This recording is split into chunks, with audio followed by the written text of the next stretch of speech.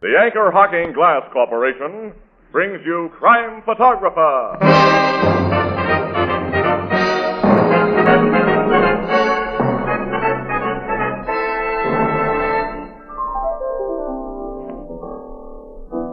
Hiya, Casey. Hi, Ethelbert. Well, I see you got the windows and mirrors all dolled up again for the holiday. Yeah, the same guy comes every winter and paints them for us. Like little Jack Frost. Huh? You remember, when you were a kid, they told you Jack Frost painted those ice flowers on the window. Hey, that's a good one. I'll try it on Tony. Hey, Tony. Yeah? Who's the famous artist that paints on glass? Oh, that's easy. Jack Frost. And speaking of glass, everybody knows that Anchor Hocking is the most famous name in glass.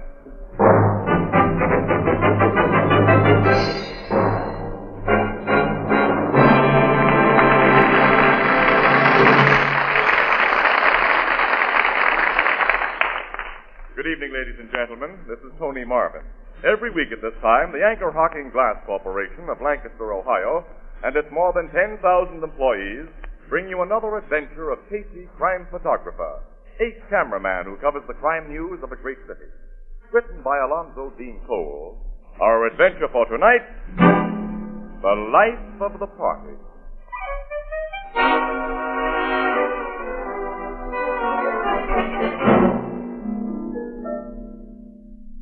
One of the most interesting sections of our city is known as Whitaker Grange, with its winding streets and century-old houses where artists have established a colony. The more successful live and work in a narrow, dead-end alley called Gedney's Close. And in the late afternoon, a familiar, battered-looking automobile pulls up near the entrance of Gedney's Close. I guess we'll have to park here, Annie. They don't let you drive into this alley. Well, I prefer to walk the rest of the way, Casey. I love to look at these old houses. You do. Well, I got my camera and stuff. Come on, let's go. Okay. Higgins' studio is that big stone barn at the dead end there. I'm going to get a big thrill out of seeing his studio and meeting him again. I think Andre Higgins is our greatest living sculptor. Well, he was. He hasn't been producing top quality lately, though. The art critics say this new bronze group that you're going to interview him about is only run-of-the-mill. I know. He's too busy playing to really work, I guess. Yeah. It's a sweet-scented crowd he plays around with, too. Well, I've never met any of them except his model, Marcel. Certainly no bargain. Oh, wait a minute, Annie. She's the only one who is a bargain. That gal's the most gorgeous brunette I've ever looked at. Really? Well, I mean of her type, Annie. I don't know how a cultured, mature man like Andre Higgins can stand having her around, let alone be in love with her, as he apparently is. Well, at least she's not dangerous. I can't say that for one of Andre's other pals. Who? Blister Hoagland. He's a pal of Andre Higgins? They've seen together a lot. Oh, Casey, Blister Hoagland's suspected of a couple of murders. The cops have been trying to nail him for years. Uh-huh. How can Higgins associate with a man like that? I don't know. He's a strange guy. Like all famous artists, he attracts parasites who live on reflected glory. He's either too weak or too good-natured to give him the brush off, I guess. Uh-oh. Hey, look at that guy. He just came out of Higgins' place just now. Casey, he must be headed for a costume party. Yeah, look at the green velvet pants on him. It's fantastic. And that bright yellow smock and a red beret. If he goes outside of this deserted alley, a cop will pinch him for obstructing traffic. Annie! What's he doing with that big knife? He stabbed himself, Casey. Annie. Quick, come on. He's fallen to the sidewalk. Oh, I can see the knife handle sticking out of his chest. And his blood. He drove that blade right into his heart. Has he? Is he dead? We gotta get a doctor, quick. And the police. This guy came out of Higgins' place. Punch that doorbell, Annie, will you? The door's open. Hello, Casey. It's William. Andre, come here. I saw you two from my window, so I... What's happened here? This guy just committed suicide. We saw him do it. Good heavens. Well, who is he? Why did he come out of... He's Bertram Farlam, art student. Student? Well, he looks at least 50 years old. Well, I'm glad the poor devil can't hear you say that, Miss Williams. He liked women to think of him as young. He was the life of every party he attended. That should be his epitaph. He was the life of the party. Poor fellow. Well, he's gone, and there's nothing we can do to bring him back. Come inside and meet some friends of mine. We're having cocktails. What can I make for you, Miss Williams? Mr. Higgins. Wait a minute, Andre. You knew this guy. He just killed himself in front of your door. And it was most inconsiderate of him. Oh, I know you think I'm callous, but I'm a realist. Well, now that I've spoken so frankly, how about a cocktail? We'll skip it. Definitely. Well, now, apparently I've shocked you. My guests are coming out. Why are you staying outside so long, Andre? Yeah, what's the big idea? Andre, I want you to make me another drink. Oh, Casey. Hello, Marcel. Ah, mon Dieu. Why is Bert lying on the sidewalk? He's committed suicide, Marcel. Suicide? A knife in his chest. He stabbed himself, Tom. The poor sap. Did it because of Marcel, I suppose. Probably, Daisy. Well, I could not help it if he was in love with me and I did not want to make marriage with him. He knew my heart belonged to Andre. He should have. You tell the world your heart belongs to Andre. When Andre's around. How do you mean that last part, Daisy? Never mind. Miss Williams, Casey, you know Marcel, of course. Yeah? Certainement, I know Casey. And Miss Williams. Mm-hmm. I don't think you've met Mrs. Leland Carmichael. Noted for her wealth, the 5 husbands she's divorced, and her vulgar display of diamonds. Gals who can get husbands get 'em, Andre, and gals who can buy diamonds wear 'em. Glad to meet you, chum. Call me Daisy. And this is Tom Thompson. He's a mere artist and a bad one. Candor can sometimes be more unpleasant than refreshing, Andre. Nice to know you, Miss Williams. Mr. Casey. Thanks. Now let us all go inside and get a drink. Oh, wait a minute. We'll have to do something about poor Bert, won't we? Oh, don't bother. Let 'em lay. Oh, I've never met such as callous, inhuman people in my life. Neither have I. And Higgins, I never could figure you, but I kidded myself you were the right guy. Now I see you're nothing but a louse. As for these characters you call your friends, Why, get out of my way. I'm going into your joint and call the cops. And I'm going with you. What? Oh, they're laughing. Yeah. Annie, look at the dead guy. I'm getting up. The handle of that knife still sticking out. It's a gag. Oh, Now no. you fell for it, chum. Miss Williams, Casey, meet the late corpse, Bert Fallon. Oh, me. If you could have seen yourself when you thought I'd done a hurry-carry. The old collapsible knife trick and a little red ink to make it look better. Yeah. The knife blade slipped into the handle when I hit myself. See? You've been a fine pair of dopes, Casey. You don't pay a thing. Bert cooked up the joke when I mentioned you were coming, and we watched for you. Why, hope you're not sore. Oh, no, anything but. We can take it. And you certainly handed it out. Yeah. Oh, you'll get a laugh on somebody else before you leave here. I'll see to that. You can depend on Bert. He's quite a prankster. Yeah, I know a million gags. Our little Bert loves fun. Well, why shouldn't I, Daisy? Fun never hurt anybody. That's a debatable question. What do you mean, Tom? Oh, do not talk so much, Bert. Let's all go inside. Come on, I want a drink. Let's go in, Casey. Miss Williams. Oh, close the door, Tom, and keep the common people out. What a lovely studio you have, Mr. Higgins. It's so big. Oh, thank You you. can lose yourself in this bond. Say, where's Blister? I'd forgotten that. Here I am. Oh, he's sitting behind that statue. Miss Williams, Casey, let me present Mr. Hoagland. We already know Blister, Hoagland. How'd you like the gag they pulled on you, Casey? Pretty good, huh? Good enough, we fell for it. I know. I was watching from the window. Why didn't you come outside with the others? You'd have made the gag better. Just how? Well, if I'd seen you around, I'd have thought Bert Fallon's phony suicide was a murder. Why would you have thought that? You've done several jobs of killing, haven't you? Cops never proved it. They'll get the goods on you someday. Your luck will run out. I don't like this kind of talk. Blister. Okay, Andre, I'm a good-natured guy who never loses his temper. Casey's sore because Bert's suicide gag made him look like a sap, and he's trying to needle me to get even. But I'm a good sport. I can take things as they come and laugh when... Oh! What? My foot's on fire! The old hot foot gag, Blister. I snuck up and stuck a match in your shoe. Why? I told you, Casey, you'd get a laugh on somebody You else. lousy little clown out. Let him go, Blister. Let go of him or I'll... Okay, Casey. Sorry, everybody. The joke's on me. Have a drink with me, Bert, old pal. Let's all have a drink. Come on. Hey, Andre, make me one of my specials. Blister would have killed that little man if you had stopped him, Casey. Yeah, We really stepped into something when we came here today. I'll say we did.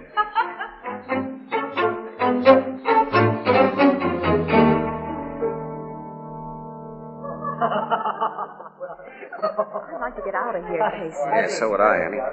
We came here for an interview, and until you get it, we're I going to know. stay. I simply haven't been able to pin Higgins down. He's all over the place. So is everybody else. How can a man like Higgins put up with such people? They have no talent, no intellect, nothing to recommend them. Daisy, that big overstuffed gal, told me this was dear Andre's inner circle. Oh, Casey, Huh? you think all those diamonds that Daisy wears are the real thing? No, she told me they're imitations. All except the big headlights she wears on her finger. That's a lot of carats of the real McCoy. She says she's superstitious. She always wears it because her first husband gave it to her for luck. She's taking a big chance wearing anything valuable around a crook like Blister Hoagland. And I wouldn't trust that Marcel very far either. You don't like Marcel, do you, Eddie? I never met such a phony. Look at her over there. Chewing gum like a chopping machine. And playing footy-footy with Thompson. Seems to be a little double timing going on with that young artist. She's been Higgins' gal for a long time. Huh. Here comes Higgins. Well, what are you two doing there by yourself? Your party sort of wandered away from us, Andre. People do scatter out in this big barn. Come on, the barn. Let me fill your glass. No, thanks. We're working people. I gotta get that story from you, Mr. Higgins. Now, you can pry me with questions over the next drink, Miss Williams. Is that a promise? Definite promise. Come on now. Well, okay. Hi, Daisy. I found him in the jungle, and I'm bringing him back alive. Good hunting, chum. Marcel, Tom, you gather around, too. Come, Tommy. Andre wants us. The master's voice. I'm not gonna get that interview, okay? Not right now. Blister! What do you want? I'm gathering the clan. Come to the bar. I was grabbing a nap. I'm gathering the clan. I'm bringing in the sheep. Higgins has gotten himself a snoop boy. So is Daisy. Look at her. Now that we're all together, Now, quiet all of you, please. Now that we're all together, my dearest friend. We're not all here. Where's Bert? Oh, yeah. Now, where's Bert? Oh, hey, Bert! Andre, chérie, maybe he's asleep someplace. Do not wake him up. It is so peaceful here without him. oh, now we need Bert Marcel. He's always the life of the party. The party's better without his kind of life. No unfunny comedy, no practical jokes. Tom. Bert's our pal. Maybe your pal. The last gag he pulled handed me a swell laugh.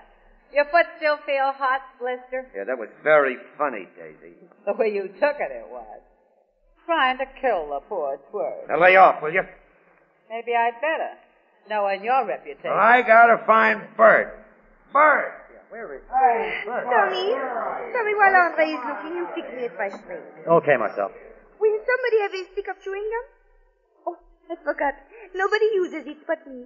We sometimes get the benefit of it after you've used it. You shouldn't stick the wads of it on chairs. Ah. Fill my glass too, Tom. Here. Ow! What's the matter? My ring. My ring's gone. You're My kidding. big diamond, the real one. Well, you had it on me. You were talking to me, Daisy. I know it, Casey. I was talking to you and Bert about... Bert! He was holding my hand after you left. He slipped it off. Bert wouldn't steal a ring. Well, of course he wouldn't, Tom. It's another of his unfunny jokes. Where is I run? Let me get my hands on him. Don't that hand me a laugh. Oh, shut up, Blister. Marcel, Casey, Yes, Andre? everyone, What's the matter? come here. What is it? I just found Bert. Dead. Dead. Is this another gag? No. He's not breathing. I think he's been murdered.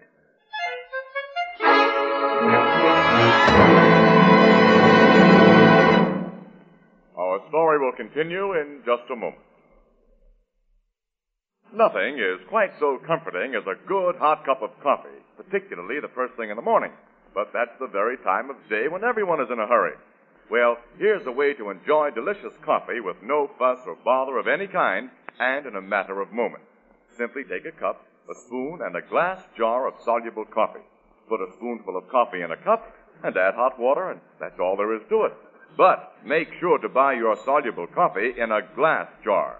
Glass jars are easy to open. A quick turn of your wrist and the coffee is ready. And then, too, your spoon fits easily and conveniently into the wide top of the jar. No trouble in measuring.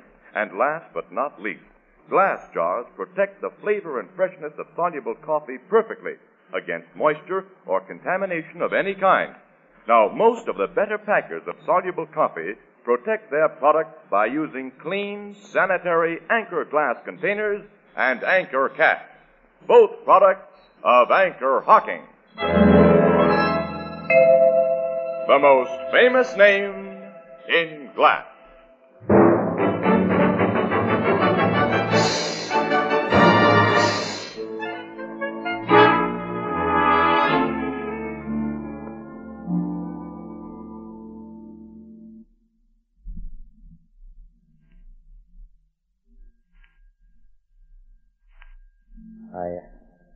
found him lying here, behind this statue.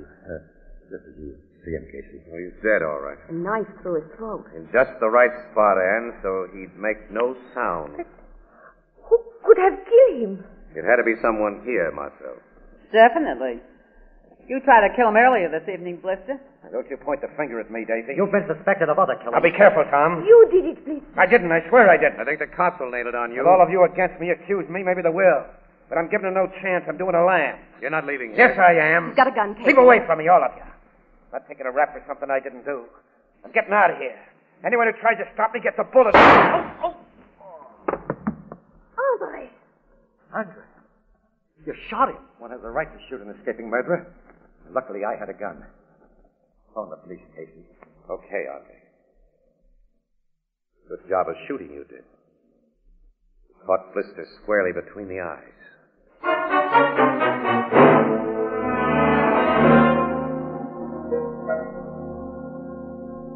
That's the complete story, Casey.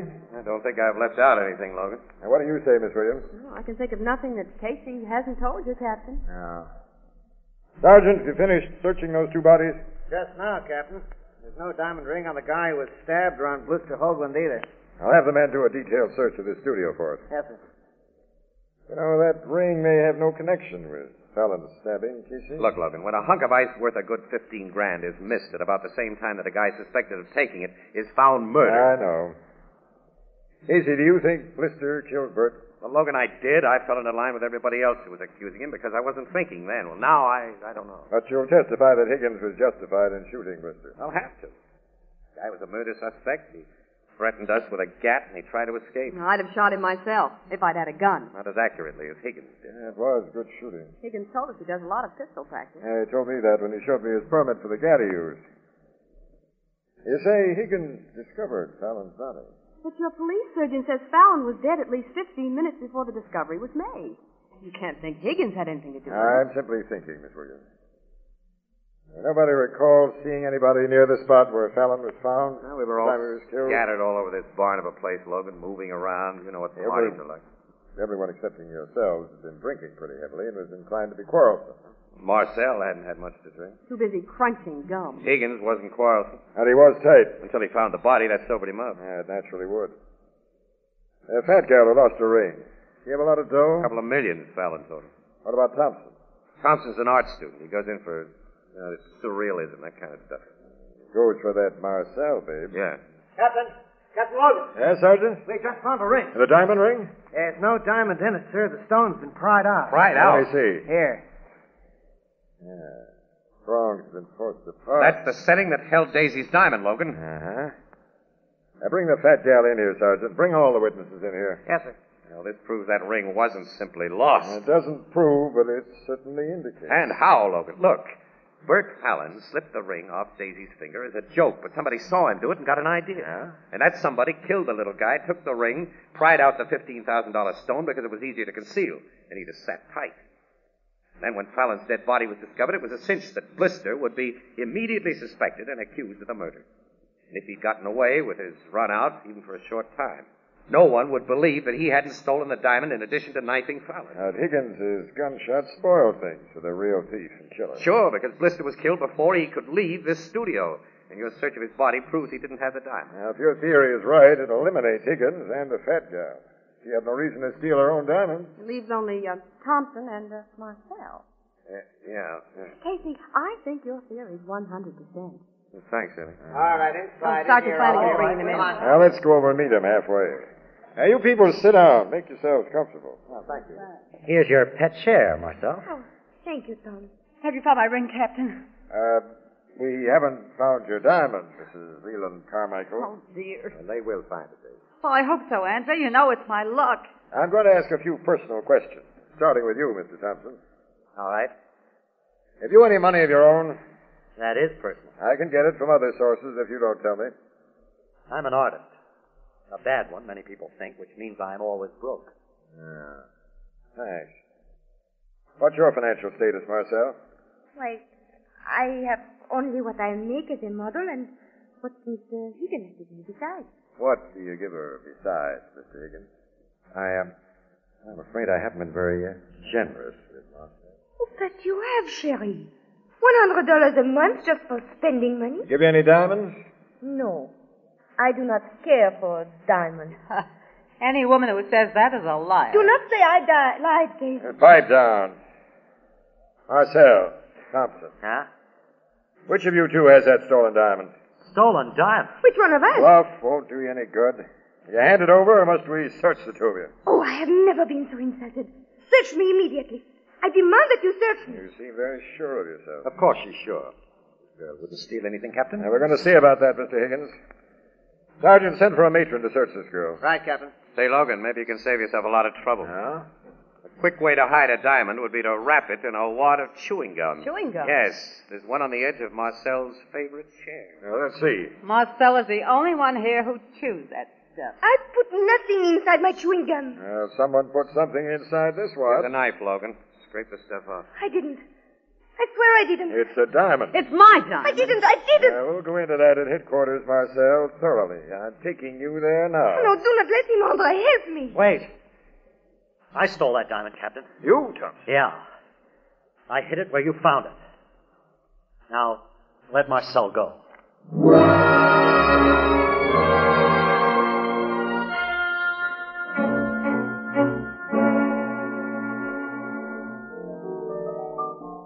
You think this Thompson's confession was just a noble act, huh, Casey? Oh, sure. Of course it was, Ethelbert. So is Lowe. Yeah, so am I. Thompson's so crazy about that phony Marcel, he'd go to the chair to protect her. Maybe they both done it together. You say the suspects was eliminated down to just them two? On the basis of my theory. But I can't see her doing it cold-bloodedly for no better motive than a diamond too hot to wear and too hot to sell. Well, she could have had a double motive, Casey. You and Miss Williams say the dead guy was one of them practical jokers. Ain't you ever wanted to knock off one of them pests? Ethelbert has something there, Casey. Yeah. Maybe a lot. Excuse me, I'm going for a walk. I'll go with you. No. I want to be alone. Think.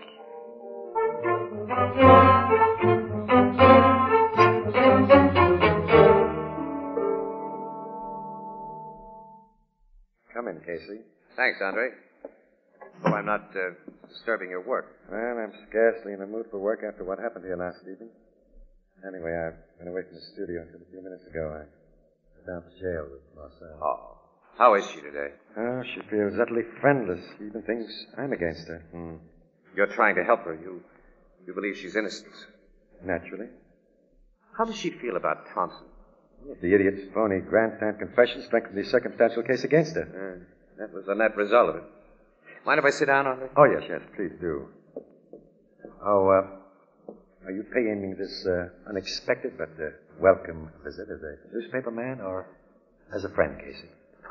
Just as a guy. Oh.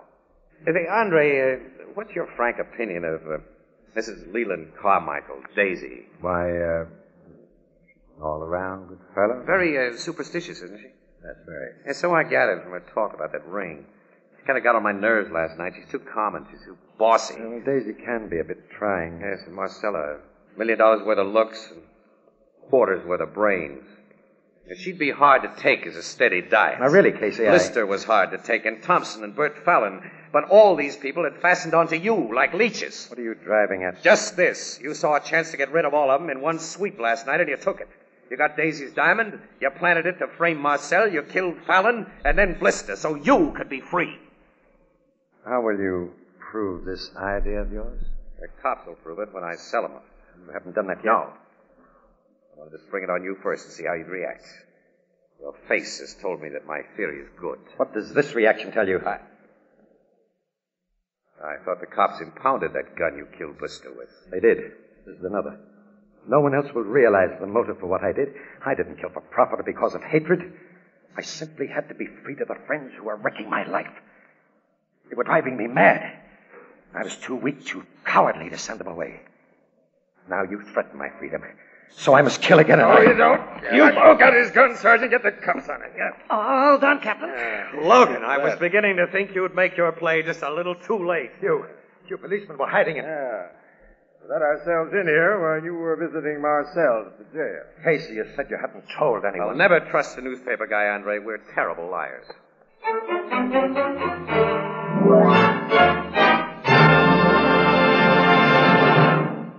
We'll join the crowd at the Blue Note in just a moment. 1 week from tonight, when we join you on the air, it'll be Christmas. But there are still 5 shopping days ahead. And if you put off any of your Christmas shopping until this last hectic week, here's a very simple solution. Between now and Christmas, your favorite chain store, department store, and other stores selling chinaware and glass will be featuring the amazing new Anchor Glass heat-proof dinnerware known as Jadeite. And that's spelled Jadeite. Jadeite. Now, Jadeite has the beauty of fine Chinese porcelain. It has the color of Oriental jade, yet it's as sturdy as the Fire King oven glass you use for baking. And Jadeite prices will be particularly easy on your Christmas budget. For instance, a complete 35-piece service for 6 costs less than $5. And Jadeite in open stock is unbelievably low in cost.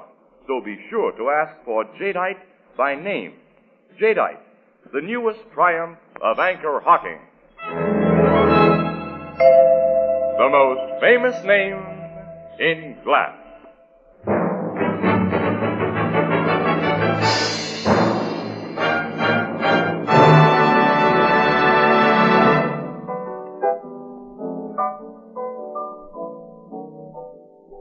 I gave you your notion about Higgins, Casey? You sure did, Albert. When you said everybody would like to kill pests. Yeah, but nobody does kill them. They just say they'd like to. Well, there's always the exceptional person. A fact naturally only realized by an exceptional person like Mr. Casey. Exactly, Miss Williams, and thank you, Miss Williams. You're welcome. Well, anyway, when I started to think seriously of pest extermination as a motive, the parts that hadn't fit fell right into place. There's 2 parts that don't fit for me. What's that? Higgins killed Fallon, framed Marcel for the murder and robbery, and then shot Blister Hoagland to make the frame stick. Let 3 pests he figured out of his way, but he wanted to be rid of 2 more, Thompson and Daisy. Well, Marcel was the attraction that made Thompson hang around Higgins' place. Once she was removed, he'd be removed. And Daisy was intensely superstitious. She'd never risk her luck around Higgins again. Oh. I don't approve of Higgins' methods, Casey, but I got sympathy for his feelings.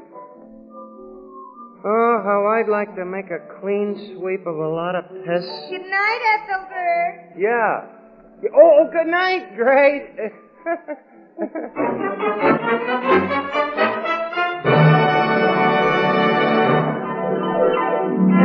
Crime Photographer, starring Stotts Cotsworth as Casey, is brought to you each Thursday by the Anchor Hocking Glass Corporation, makers of Fire King oven glass, Anchor glass containers, Anchor caps and closures, all products of Anchor Hocking, the most famous name in glass.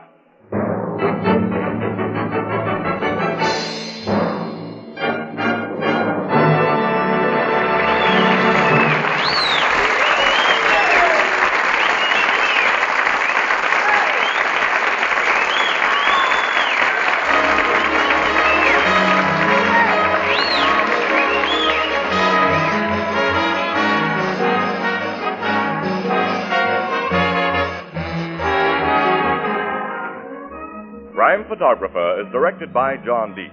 The original music is by Archie Blyer, and the program features Miss Jan Miner as Anne and John Gibson as Ethelbert. Herman Chittison is the Blue Note pianist. Salvation Army kettles are here. Help bring the other million a bit of Christmas cheer. Let's make this Christmas a happy one for our American kids by dropping a coin in a Salvation Army Christmas kettle.